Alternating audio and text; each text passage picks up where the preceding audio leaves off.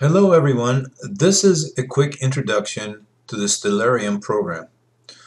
And the first thing we're going to do is to go down to the lower left hand side of the screen and check out the menu. This is our horizontal menu. There's also a vertical menu. As we move to the left or right, two different menus appear. Now the description on the horizontal menu is on the upper left hand side of the menu, so as I move my cursor I can see right here there is a description of each one of these icons. And so the first thing I'm going to do is to click on the atmosphere. This is going to change my sky dark, and the sun is still visible in the sky because it's in the afternoon right now. Next thing I'm going to do is to go change my location on Earth. So I'm going to go here, very top. Now here all the information is on the right side of the menu. So this is a location menu. I'm going to click on it. I'm in San Diego, California. So I'm going to click here, look for my location, San Diego, California. I see three options here. I'm going to click on San Diego, California. There's also San Diego, Costa Rica, and Rancho San Diego. So it's already been done. Now I'm going to close this, and I'm going to change my time and date here. So I'm going to click on it. This is my date, 2020.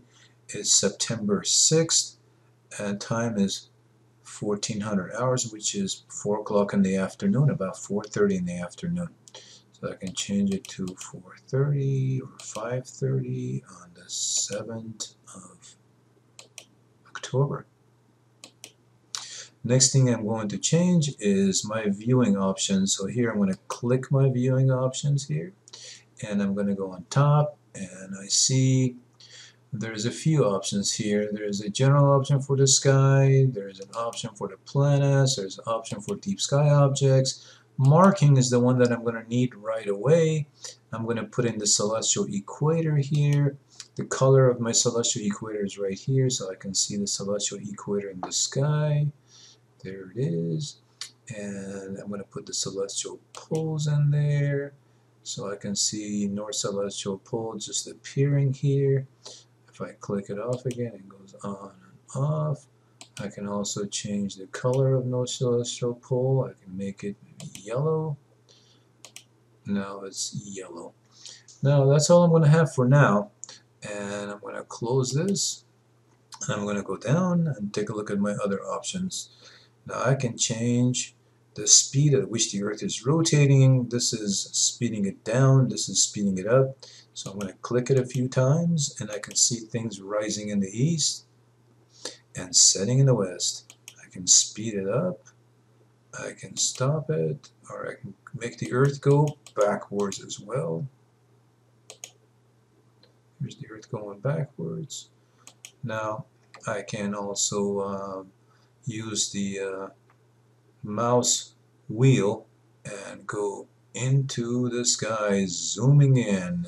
So this is a zoomed part of the sky. I can also zoom out by using the same wheel, zooming in and zooming out. I can see this is a constellation of Cassiopeia. Here I can put the lines in. There's constellation of Cassiopeia. Here's the labels for constellation of Cassiopeia. If I want to see the shapes of the constellation, there's Queen Cassiopeia sitting in her chair, and then I can change the coordinates in the sky. This is my Alt-azimuth coordinates, this is my equatorial coordinates.